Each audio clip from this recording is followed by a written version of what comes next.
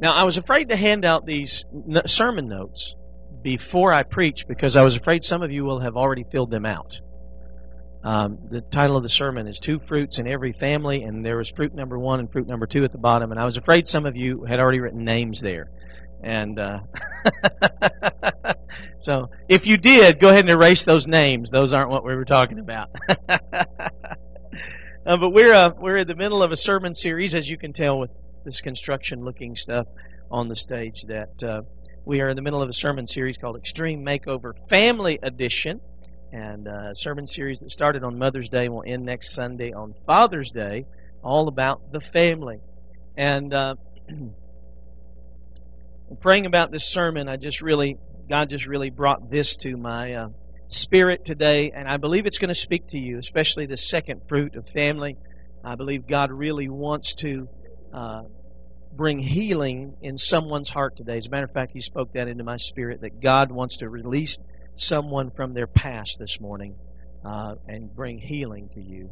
And we thank God for that. And Sister Lisa, you didn't get to share your rock story last week, so I'm going to let you share your rock story today as part of that, okay? All right. If you don't know about the rock stories, these are the rocks we put up on the rock wall last week, and all of these were stories about how God had done things in our lives that we can point back to, as the children of Israel did when they crossed over the Jordan River. They took rocks out of the river and they piled them up so that every time they would pass by there, their kids would say, what are those rocks, Daddy, or Grandpa, or whoever? And they would say, well, this represents how God delivered us and brought us through. When we crossed, see that river right there? We crossed that river. And even while it was at flood stage, God did a miracle and brought us across, and they could point back to the miracles. And these are all miracle stories about what God has done in our life. Mark chapter 11, verses 19 through 25. There is no 11:26. I made a typo. Sorry. I freaked Stephen out. He was pulling the scriptures into the computer, and he came to me and said, Pastor Jeff, there's no verse 26. What do I do? I'll just tell him I messed up.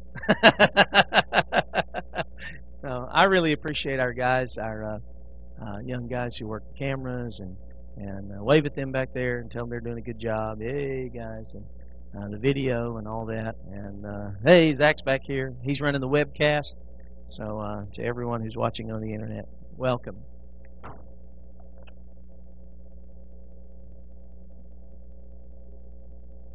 I don't think you meant to do that, but the return on the air conditioner is about 6 feet from that door. So, yeah, he's got it. Jason's back there running the sound. He always keeps us where you can hear us. Waving him back there. These are all the folks who work hard behind the scenes to make Sunday happen. We've finally figured out that if the computer goes down and the sound system goes down, we can't have church anymore. You know, it's just, what do we do? You know. Well, no, really, I'm just joking. But we get used to those conveniences, don't we? Let's bow our heads. Father, I just ask that the words of my mouth and the meditation of my heart be acceptable in your sight, O Lord, my strength and my Redeemer. And I give you thanks. Amen. Two fruits in every family. Mark chapter 11, verses 19 through 25. When evening came, they went out of the city. In the morning, as they went along, they saw the fig tree withered from the roots. Peter remembered and said to Jesus, Rabbi, look, the fig tree you cursed has withered. Have faith in God, Jesus answered. I tell you the truth, if anyone says to this mountain, go throw yourself into the sea, and does not doubt in his heart, but believes that what he says will happen, it will be done for him. Therefore I tell you, whatever you ask for in prayer, believe that you have received it, and it will be yours. And when you stand praying, if you hold anything against anyone, forgive him, so that your Father in heaven may forgive you your sins.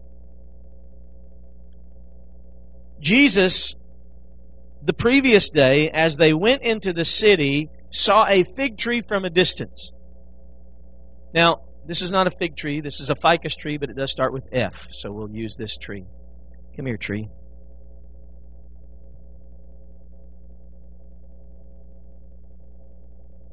Jesus and his disciples are entering the city. They see a fig tree covered with leaves, and he goes to the fig tree looking for fruit, and he finds no fruit on the tree.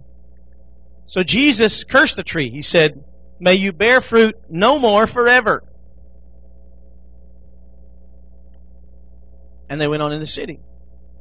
The next morning, they walk by the same spot, and they see the tree, and it doesn't look like this anymore. The Bible says it was withered from the roots. Anybody ever seen a tree that was dead from the roots? Sure you have. There are no leaves. I mean, it's just dead all the way up. You know, sometimes we see a tree that branches off, and one branch will be dead, but the other side of the tree will be green. You know, well, that tree's not dead from the roots. It's just got a dead branch on one side. But when it's dead from the roots, it's dead all the way up. You can tell not one branch has a green leaf anymore. Not one branch is showing any sign of life. So that indicates that this tree is totally dead all the way from the roots up. You know, you cut it down, it's not going to blossom back. It's dead. And they noticed that the tree, and they got excited. They couldn't believe it. They got astonished. They're like, "Jesus, you just cursed that tree yesterday, and it's totally withered up today. From the roots, it's dead. We can tell the whole tree is dead." Anybody ever do any pruning of your trees?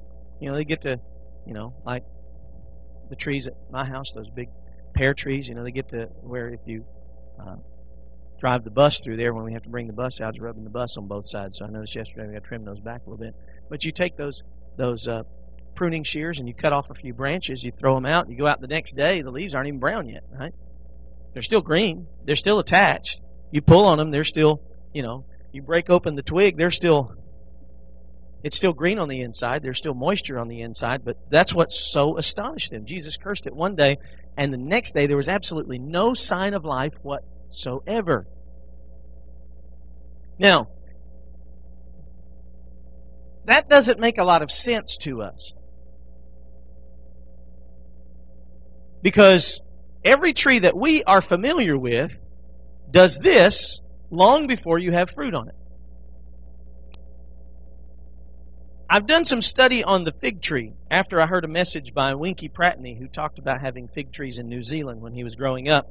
And so based on what he said, I did some research. And the fig tree is the only tree that buds fruit before it buds leaves. Most trees that we know of, apple trees, any other kind of fruit tree, it has leaves first. You get lots and lots and lots of leaves. And I was over at Brother Odell's the other day. He wanted me to go out and see his garden. I went out and saw his garden, and he showed me his grapevine. He said, "Now, if you look in there, you can see it's starting to get grapes." And, you know, I looked between some of those leaves, and you could see the little small stems just starting to, of the grape bunches, starting to develop, and little bitty tiny green things on the end, smaller than a BB. You know, that were the early grapes starting to form. And so this thing had been leafed for a long time. The leaves were on it, but just now the fruit was beginning to bud. But the fig tree is just the opposite. Its first energies, when spring comes, goes into producing fruit before it produces leaves. And I did a whole lot of research on that and studied that a whole lot a long time ago, and found that to be validated in just about everything